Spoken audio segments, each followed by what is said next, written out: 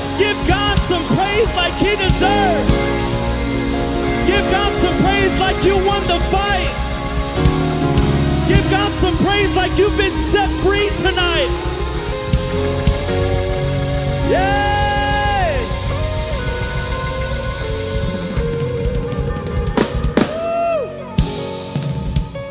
Woo! You know why people get excited and they shout in these kinds of atmospheres? You don't want to know why it's so loud in here? Well, there's just something so exciting, so thrilling about someone who's been knocked down so many times. And it looks like they're down and out and they can't get up. And you see the ref in the ring, in the boxing ring, he's counting 1. And he's counting 2, and it looks like they're not gonna get up. He's counting 3, it looks like he can't get up. He's counting 4, it looks like it's all over for you. He's counting 5, it looks like your marriage is all over. He's counting 6, it looks like the doctor's report is gonna send you into the grave. He's counting 7, he's counting 8, he's counting 9.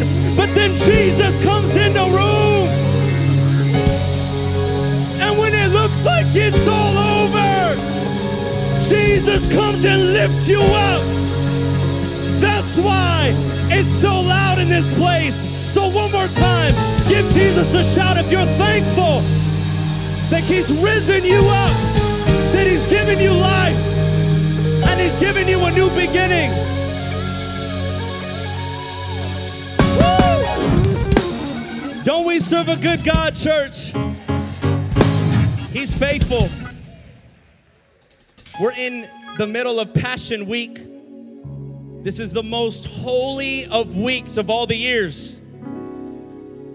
For everything we do all year, there's no more important moment on our calendar than the week we're in right now. I know to you, your birthday is the most important day of the year. I get it. Or maybe it's the day that you celebrate your anniversary. I know it's important. Ladies, I'm not saying it's not important. It's important. My wife's in the front row. It's important, my love. I love it. October 10th, 2020. I'll never forget it. All these days are important. All these days are significant, but there has never come a day with as much weight, significance to our eternal existence like the week that we're in right now. So what is Passion Week? As a church, what we're doing, we've made this decision and commitment that we're going to celebrate passionately this Passion Week. We're going to attend passionately. What does that mean? We're going to come and join together and worship Jesus. We're going to give with passion. We're going to fast with passion. Some of us right now, we're fasting. We're not drinking anything except water with our normal meals. Some of us, you know, it's been difficult not saying no to coffee. It's been hard, but we're doing these things to celebrate and to honor our risen King. In this week, what's so significant about this week? Well, in this week, since the beginning of time, since before we all existed, God had an eternal calendar in heaven, and he had this week and these days marked off on the calendar. And this was his mission. That he would come, Jesus would come born as a man, and he would enter this earth, and he would walk among us, and he would live this wonderful life, and he would heal the sick and raise the dead, and he would give himself as a sacrifice for us. This week, God knew about, since before you were born, since the earth was created, he knew this week would come, and we're standing right now in the middle of it. You may be thinking, what's so significant about a man who died 2,000 years ago? Well, here's what's so important about this moment, is that it just didn't happen for 2,000 years ago. It happened for you tonight. And Jesus right now is in this room. You may not be able to see him, but you could probably feel him. He's here, and he's knocking at your heart's door. And he's declaring this to you, that your old life, your old sin, your old addiction, I paid for that on the cross. And no longer do you have to suffer from the penalty or the price of your own sin. But I could take all that weight upon me. The penalty the wrath of God, the sickness, the destruction, the disease. I could take all of that upon me so that you can now be free. Come on, give God some praise if you're thankful for what he has done in this moment in Passion Week. Man, I love this worship team so much. They got me all riled up. Aren't they amazing? Let's give a hand for our awesome worship team. So tonight, we're going to talk about a very significant moment. It's called the Last Supper. We're going to define it. We're going to dissect it as much as we can. We're going to open it up. We're going to see how significant, how powerful this moment in time was. That Jesus had one last supper with his followers, with his disciples. You guys ready to dive in? Pray with me. Bow your heads. Jesus, we pray tonight that you would speak directly to our hearts. We're not here to listen to some man's opinion, to some guy on a mic. God, we're here to listen to your voice. So, Father, I pray that you would speak right through me. And you would open our hearts to hear your voice tonight. In the name of Jesus, we pray. And we all say, amen and amen. You may be seated. Give your neighbor a high five. Tell them, I'm so excited to see you in church tonight. Woo! God is good. Tonight we're talking about the Last Supper. And this is a very significant moment in the history of time. We learned that during, in all of Scripture, if you go from the book of Genesis all the way to Revelation, you'll find that God always points to one man, Jesus Christ. He's our Savior, he's our Lord, he's God in the flesh. And we can see that God's aim, his goal since the very beginning, has always been to bring humanity back into relationship with himself. So what God does, because of our own sin, what we do, we end up separating ourselves from God. How many can agree with me that maybe you've messed up? You've sinned. How many you sin quite a bit? Well, how many just sin in the drive in here? You sin, well, I'm just kidding. We've all fallen short of God's glorious standard. But it's always been God's plan since the beginning that Jesus would be given as a sacrifice for all of us so that he can now bridge the gap between man and God. There is no other religion, there is no other faith, there is no other book, there is no other prophet that has given up his life for the sake of those who betrayed him. This is the power of the good news of Jesus Christ. Jesus came to die for all of us sinners. Even when we rejected him, he loved us. How many know that is good news? So what is this Last Supper we're talking about? We got this, you can kind of see it behind me, this picture of the Last Supper. What is this all about? Well, just moments, hours even, before Jesus would be betrayed. It was the moment that was to come. He would be betrayed into the hands of those that would crucify him. He has one final meal with his disciples. He has this with his closest followers, and he gives them some instructions before he was betrayed. Turn with me to Matthew chapter 26. I'm going to start from verse 26. It says, as they were eating, Jesus took some bread and he blessed it. Then he broke it in pieces. You can see I got a bread up here. He took some bread, he broke it. He blessed it. And it says, he gave it to his disciples saying, take this and eat it, for this is my body. And he took a cup of wine and he gave thanks to God for it. He gave it to them and said, each of you drink from it, for this is my blood, which confirms the covenant between God and his people. It is poured out as a sacrifice to forgive the sins of many.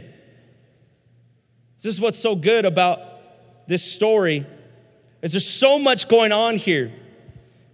And this moment that took place on the calendar, I'm telling you, God had this all set up from the beginning.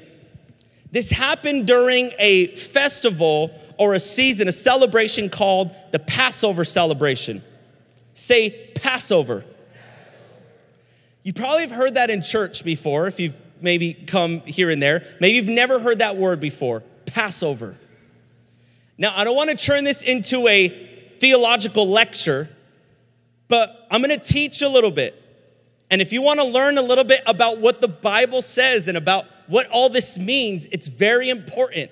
So I encourage you, listen in, lean into it, take some notes. I'm going to share some terms maybe that may sound like they have no significance, but it's very powerful about what's taking place here. So again, say with me, say Passover. What was this Passover celebration that was happening? Well, Jesus and all the Jews at the time, it was the Passover celebration was the most sacred feast of the Jewish year. It was very, very important. The Jewish celebration, it was an annual celebration. They did it every year and they celebrated as a remembrance of what God did when he rescued his people from Egypt. Okay, so Passover every year, it's like, like we have in America, we got the 4th of July. The 4th of July is a day that some of you just thought it was a day we just blow up stuff. But it's actually more than that. The 4th of July is the day, July 4th, 1776, the day that the United States officially declared their independence. It was like, wow, we're free now. We're our own country. It was the birth of America. So there was importance behind it. And the Passover celebration was a lot like that. The Passover was celebrating this moment of remembering that God rescued his people out of the bondage of Egypt. You guys remember the story about Pharaoh? Pharaoh, he was a cruel slave master. He was using the God's people as slaves, and Moses went up to Pharaoh and said, "Let my people go." And he refused, and he had a hard heart, and he did not let the people go. So God issued judgment upon Pharaoh. And there was plague after plague. You guys remember the plagues, the frogs, and then the sea of blood, and all of these different plagues. If you watch VeggieTales, you probably remember that. If you don't know what VeggieTales is, you did not grow up in church. You grew up probably in the hood. It's okay. We're learning. We're learning. And all this took place. All this happened. And the last plague that happened upon Egypt was that all the firstborn males in the homes, in the livestock, would all be killed and die. This was God's judgment upon Egypt. They had idols that they put before God. They had all these false idols, and this was God's judgment upon Egypt, and this was also God's judgment upon Pharaoh, that he did not let God's people go. And then, so this happened. This was the judgment. And God's people, they were instructed to sacrifice a lamb. You guys remember little Lamborghini from Sunday? What's Lamborghini? Well, one of the members of our church, they have a farm, and they brought a little cute little lamb. We probably should have brought Lamborghini tonight too. You know how cute Lamborghini is? Cute little lamb. I know this is sad, but they would sacrifice little Lamborghini. Some will say, oh, that's terrible. A sweet little innocent lamb. And God's instruction was for God's people, he said, to sacrifice a male lamb or a goat without a blemish, a perfect little lamb, and sprinkle the blood along the door frames in order for that home to be passed over. So this is why we have the name Passover, because there would be death that would happen in every home because of the judgment, because of the plague, every firstborn male, every firstborn livestock in that home would die, except for the ones that had the blood of the Lamb on their doorposts. They would be passed over. The wrath of God would pass over that home. Show me that picture really quick. This picture is an example of what it would look like. They would take the hyssop branch. They would sprinkle it in the blood, and they would begin, just like in this moment, they would take the branch and they would wipe it on their doorposts, on the top and on the sides, on the pieces of wood here. And as they did that, that spirit of death, that moment would not touch their home. It says in Exodus 12, starting at verse 2, it says, "From now on, this month will be the first month of the year for you. Announce to the whole community of Israel that on the 10th day of this month, each family must choose a lamb." Me personally, I would not pick Lamborghini because he's so cute, but each family must choose a lamb or a young goat for a sacrifice, one animal for each household. Skip ahead to verse 7. It says, "They are to take the blood and smear it on the sides and the top of the door frames of the houses where they eat the animal. Then God would pass through Egypt and strike his judgment. And then he would pass over," someone say pass over. He would pass over the homes that were sprinkled with blood and would not touch their firstborn. Exodus 12, skip ahead to verse 12. It says, "On that night, I will pass through the land of Egypt and strike down every firstborn son and firstborn male animal in the land of Egypt. I will execute judgment against all the gods of Egypt, for I am the Lord. But the blood on your doorposts will serve as a sign, marking the houses where you are staying. When I see the blood," we're going somewhere. "When I see the blood, I will pass over you. When I see the blood, I will pass over you, and this plague of death will not touch you when I strike the land of Egypt."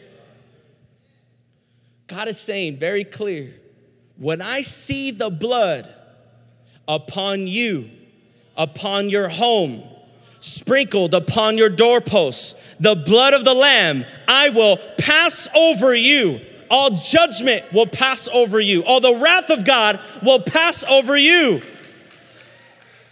So this Passover, again, this is a celebration. So God commanded them, celebrate every year. You know, God commanded his people to party. Not the kind of party maybe that we used to do. God's like, hold up, that's not the kind of party I'm talking about. But God commanded his people to celebrate. I want you every year to celebrate the moment I passed over you because of the blood of the Lamb. Celebrate, rejoice, give thanks. Why? Because I want you to remember that I rescued you from bondage. I want you to remember that I rescued you from slavery. I want you to remember that I pulled you out of the bondage. This is what Passover was for. So, fast forward. Now Jesus and his disciples, they're celebrating the Passover celebration. Years and years later. And in the middle of this celebration, this is not by chance. This is not by coincidence. God intended for Jesus to come and die in the middle of the Passover celebration. Why? Stay with me. The reason why God planned for Jesus to come and die during Passover was because Jesus is now the Lamb that was slain for all of us. And now anybody that is washed in the blood of the Lamb is saved. And the wrath of God will now pass over that person. Jesus became the Lamb that was slain, the perfect Lamb of God, so that we can be saved and rescued from slavery and from bondage. It says in 1 Corinthians 5:7, for Christ, our Passover lamb, has been sacrificed. Now the image you saw of the blood on the doorposts, we could put that picture up. The image you saw of the blood on the doorposts, there was blood that was sprinkled horizontally. There was blood that was sprinkled vertically. And there was another moment, there was a time that God intended to do exactly that. He said, no longer do you have to provide a lamb for this, but God is saying, I will provide a lamb now. The loving Father is saying, I will now provide for you a sacrifice and will sprinkle the blood horizontally and vertically on the cross. Jesus now became the sacrifice for you and me. Is this making sense? So let's fast forward. Jesus is now with his disciples during the Last Supper, and he did something that no one else did during Passover celebration. He instituted a new covenant. This was a new celebration. This was a new moment of festival of eating. This was a communion. And this new covenant he introduced when he said, this here is my body that's broken for you, and this here is my blood. No longer do you have to find cute little Lamborghini and break him and spill the blood and wash it over your doorpost. No longer do you have to provide something for the forgiveness of your sins, but Jesus is saying, now I'm introducing myself as the lamb that will be sacrificed so that you can be forgiven and set free. So there was two things in this Last Supper moment, two things in this communion. First was the bread. The bread we know represents the body of Jesus Christ that was broken for us. Jesus said that my body, and going back to Matthew 26, verse 26, he says, take this and eat, for this is my body. And he broke it in pieces. This represents his body that will be broken for you and I. Did you know that Scripture prophesied that this would happen? 700 years prior, it was written in the book of Isaiah that this would happen. Isaiah 53 verse 4 says, yes, it was our weakness he carried. It was our sorrows that weighed him down. And we thought his troubles were a punishment from God, a punishment for his own sins. But he was pierced for our rebellion. He was crushed for our sins. He was beaten so that we could be made whole. He was whipped so that we could be healed. All of us, like sheep, have strayed. We have left God's path to follow our own. Yet the Lord laid on him the sins of us all. Jesus took the bread, broke it, and gave it to his disciples. He said, take this and eat. This is my body. It was broken for you. This hadn't happened yet, but Jesus was instituting a new covenant, a new celebration, a new moment. He was introducing the new lamb that will be slain for all of us. And then there was the cup. The cup represents the blood of Jesus that was spilled for us. It says in verse 27, Matthew 26, verse 27, he took the cup of wine and gave thanks to God for it. And he gave it to them and said, each of you drink from it, for this is my blood, which confirms the covenant between God and his people. Jesus gives the cup, and it represents the blood that will be shed on the cross. It's because of his blood that we can be forgiven of our sin. It's because of the blood that we can be washed. It's because of the blood that we can be made clean. It's because of the blood of Jesus that we can be declared right in God's sight. It's only because of the blood of Jesus that we do not inherit the wrath of God anymore. But the wrath of God passes over us as if we've never, ever, ever sinned ever. It's because of the blood of Jesus that we can now stand boldly in the presence of God and declare his holiness and worship him with holy hands lifted to heaven.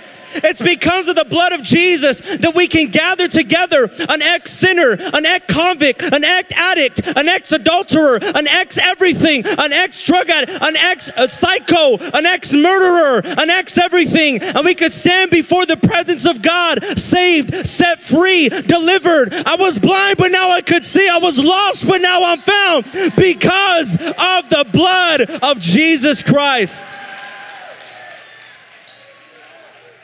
It says in Ephesians 1:7, because of the blood of Christ, we are bought and made free.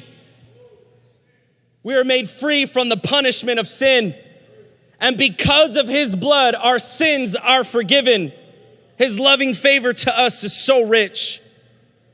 See, when you think back to the ways you've lived, the lifestyle you were in, the sin that you so willingly partaken in, the lifestyle that you once lived, when you think back to those things, you can't help but just know how much loving grace God has for you, that he would still love you and rescue you and see you as valuable and say, son, daughter, I love you. I have a plan for you. Come, let me heal you. Let me offer my body and my blood so that I can give you forgiveness of your sins and a brand new start. See, every time we participate in communion, we remember, we proclaim again and again that Jesus died on the cross for my sins. We go back to the moments we can remember the way we used to live. And when we take communion, we remember that it was because of my sin that Jesus broke his body. It was because of my wrongdoing that Jesus spilled his blood. It's because of what I have done, but because he's so loving and full of grace, he willingly gave himself as a lamb that will be sacrificed so that I can be forgiven and set free. If I can have the keys up here, please. When I take communion, I say these words. I'm saying, Jesus, I need you. When I take communion, I'm saying this from my heart. Jesus, without this, without your blood, I'm doomed. I'm lost. I'm a wretch. There's no good in me. I have nothing good to give. And when I take communion, I remember. The same way God commanded his people to remember during the Passover celebration, he said, now I want you to remember me. I want you to remember what I have done. I died on the cross for you, son. I died on the cross for you, daughter, so that you can be forgiven and have a new start. Jesus is starting a new covenant with you and I tonight. And he's saying, do this in remembrance of me. What we're going to do tonight, church, we're going to take communion. And in this moment, during Passion Week, a time when Jesus was celebrating the Passover, the same time of year that Jesus sat down with his disciples and had one last supper and introduced the new covenant, we're going to do the same thing tonight. Right now in this moment, we got ushers all over the room. If you did not receive communion elements, just raise your hand. If you have your elements with you, let's prepare. But before we do this, before we take communion, I want us to examine our hearts. The Bible says to examine yourself before you do this. Why does God say examine yourself? We should find ourselves worthy in this moment. We should honor God when we do this. Why is that? Because when you think about what Jesus did, we can't help but take this with a humble and a grateful heart. In this moment, you may feel far from God. You may feel unworthy to take communion. Well, that's the good news about who Jesus is, that he's willing tonight to forgive you and to give you a new start. Bow your heads with me. We're not dismissing right now. We're just preparing to take communion. Examine your heart. Ask yourself, if I take this, am I taking this with the right heart? Am I in right standing with God? Am I honoring the Lord with my lifestyle? And if the answer is no to any one of those, then right now in this moment, you can repent. You can seek the forgiveness of God. You can be made right now because of the blood of Jesus. So say this with me. Say, God, thank you. You gave your only Son as the Passover lamb so that I can be forgiven. When I take this communion, I want to do so with a right heart. I want to honor you and remember what you did for me. Now lift the bread.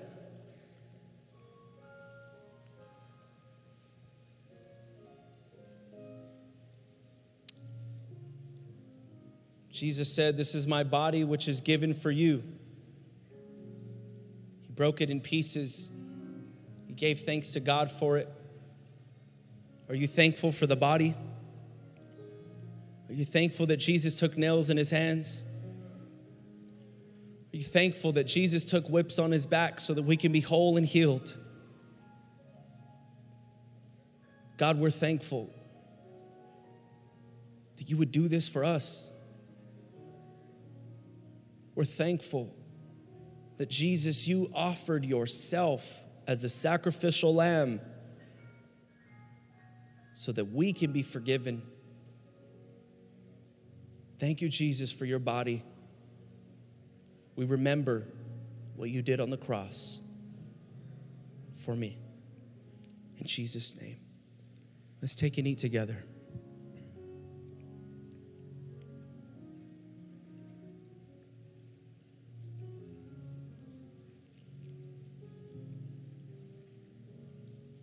And then this is the cup. Jesus said, he took the cup of wine, after supper, saying, this cup is the new covenant between God and his people, an agreement confirmed with my blood. Do this in remembrance of me as often as you drink it. You know, when we do this, when he says in remembrance, we're saying we're remembering what Jesus has done for us. He rescued us. We were a slave to sin, and he set us free. We remember that there was a penalty of sin that was on our heads, and we were forgiven of that.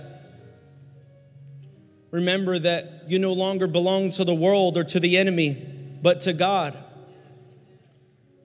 We remember that once we were an orphan, abandoned, lost, and Jesus adopted us as his child. We remember that there was no hope for us, and Jesus became our hope. These are the things we remember when we drink of the cup. Jesus, we thank you for the cup. We thank you for your blood.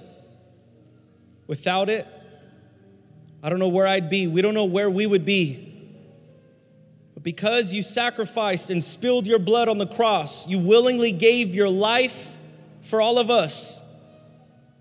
You died so that we could live. You became poor so that we could become rich. You became our sin so that we can become the righteousness of God. You did this all for us. Did we deserve it, Lord? No. There's nothing we've done to say we could earn your blood being spilled on the cross. We weren't good enough. We didn't make the right decisions. We've fallen time and time again. So God, what motivated you to do this? Lord, it was only because you loved us. You valued us. You purchased our freedom so that we can have a relationship again. This was your plan from the beginning. Thank you, Jesus, for your blood that washes us and makes us white as snow. In Jesus' name, let's take and drink together.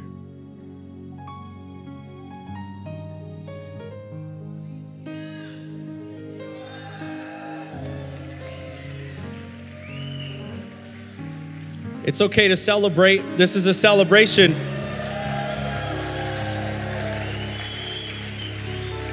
You know, when just in reading scripture and going through what the Bible was saying, I felt like understanding this gave such a new meaning to John 3:16. You've probably heard John 3:16. It's the most quoted scripture in the Bible. I'm gonna read it to you anyways. It says, "For God so loved the world that he gave his only son, that whoever believes in him should not perish, but have eternal life." How many are thankful? How many believers we have in here? How many are celebrating this moment that Jesus died on the cross for you and I? How many are thankful that a loving Father gave his one and only Son so that we would not perish, we would not be subject to the wrath of God, we would not burn in hell, but we can be saved and set free because of what Jesus has done? If you are thankful, I want you to stand to your feet and give God some praise tonight. Give him praise like this is a celebration of victory. Give him praise like we just got set free from slavery. Give him praise like we just got redeemed and got a second chance at life. I'm so thankful. Tonight, you may be in this room. You may not know Jesus personally, but he wants a relationship with you. Jesus will not force a relationship with you. He will always give you the choice to make. But he's given you so much evidence, so many promises, so many things to motivate you to make the right choice. But the reality is you still have the option. The ball is in your court. You can decide today to surrender your life to Jesus, to give him your life, to symbolically paint over the doorframe of your heart the blood of Jesus so that you can be saved. You also have the option to reject God. The Bible says in John 3:36, whoever believes in the Son has eternal life. Whoever does not obey the Son shall not see life, but the wrath of God remains on him. You have a decision tonight to make. Decide right now. Decide in this moment if you want to receive Jesus Christ or to reject him. It's your choice to make. The good news is that you do not have to leave here and make your life right to come to God. We all know that doesn't work. The good news is that you can surrender right here at this altar your life to Jesus Christ, and he will take you just the way you are and give you a brand new life. I'm gonna count to 3. And if in this moment you're saying, I want to give my life to Jesus, I want to surrender to him, I want to accept the body that was broken, I want to accept the blood that was shed on the cross, because I acknowledge I've sinned against God, and I'm ready to turn away from my old lifestyle to give my life to Jesus. If that's you, I'm going to count to 3. And I want you to publicly raise your hand among your brothers and sisters here and say, that's me. I'm ready to give my life to Jesus. I'm counting to 3, and you're raising your hand. 1, 2, 3. Raise your hands all over this place. I see your hands. I see those hands. 1, 2, 3, 4, 5, 6, 7, 8, 9. Anybody else? Keep your hand up. 10. Anybody else? 11. I see you. The lights are 12, 13, 14, 15, 16, 17, 18, 19, 20, 21, 22, 23, 24, 25, 26, 27, 28. There's hands. There's 29, 30, 31, 32. I see you guys back there. So many hands I can't see with all the lights. I see you guys. I'm proud of you.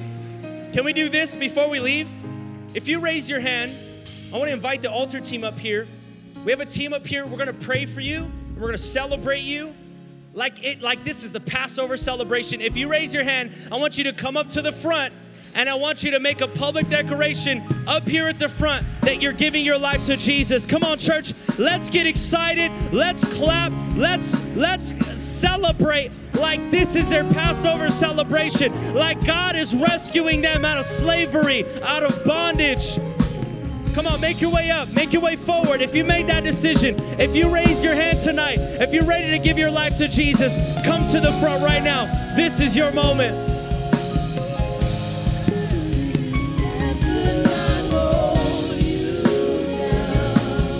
Come on, as they're coming, we could sing, we could worship. Seated in majesty. Seated in majesty. You are. You are the reason. You're so good. They're still coming up. Let's still clap for them. They're still making their way forward.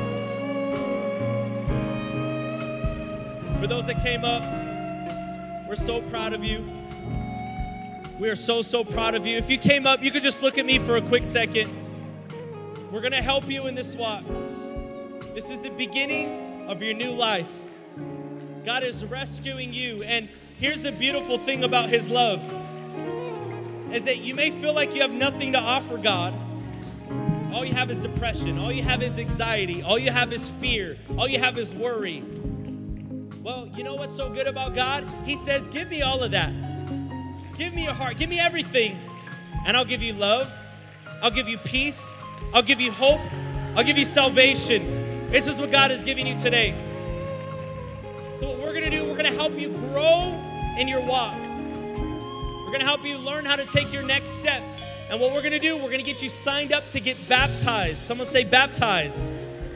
When you get baptized, it's like you're going under the water. You're dying to your old life, and you're coming up a new creation. Let's get baptized. So we're going to sign you up to get baptized. We're going to help you. We're going to show you a class called Starting at the Way. The person in front of you, they're going to pray with you, and they're going to get you signed up.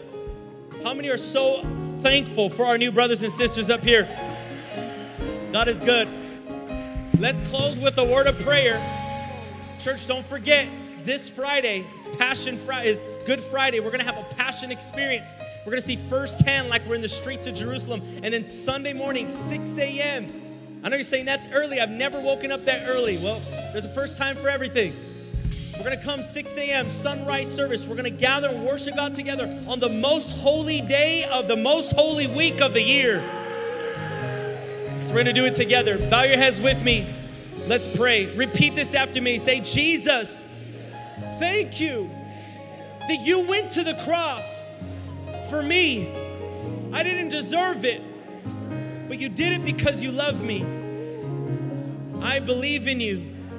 I put my faith in you. I make you my Lord and my Savior. Forgive me of my sin. I repent from my old way, and I give my life to you. From this moment forward, I'll never be the same again. Thank you, Jesus, for saving me, for setting me free, and giving me a new beginning. In Jesus' name I pray. Amen, amen, and amen.